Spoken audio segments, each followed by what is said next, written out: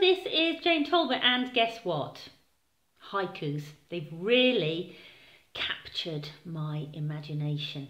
And I think the reason for this is, in order to write one, you have to get really up close and personal with the emotion you're attempting to express and the image you're hoping to paint.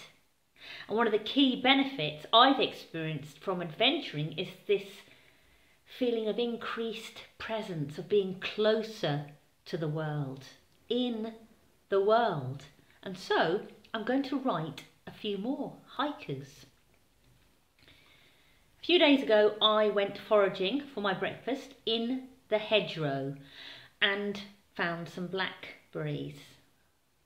And what I noticed was the rapid ripening of the world around me.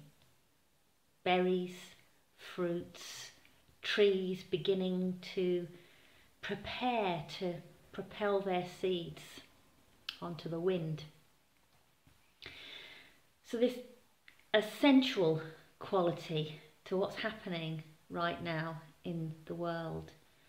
And so I hope I have been able to capture that sensuality and paint the picture of what it's like to see a bramble hedge, to see a blackberry and to pick it. Here it is. Tough, tender hedge tease, soft berries, bloody embrace, your bitter, sweet kiss. Yeah, because they're not completely ripe yet. See you tomorrow.